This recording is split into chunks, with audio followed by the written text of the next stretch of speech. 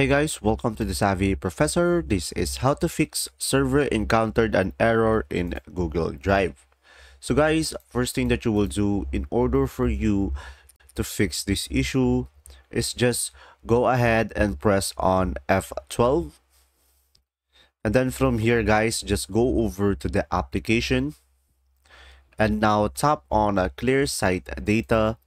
And then from there, you should be able to fix your issue. But if it doesn't, guys, all you have to do now is just go ahead to these three dots over here.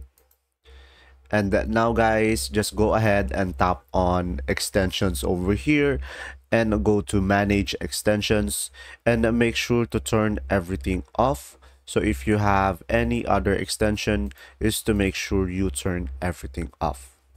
And now for the next solution, guys, is just go ahead and tap on these three dots over here again and tap on help and go over here about Google Chrome.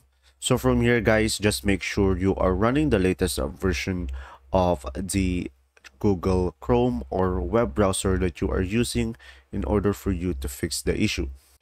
And now for the next solution, guys, is just go ahead and go over to the new tab and search for Google Drive server down detector.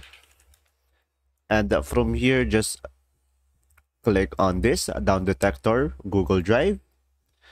And guys, from here, you will see if the Google Drive server is down or the Google Drive server is under maintenance.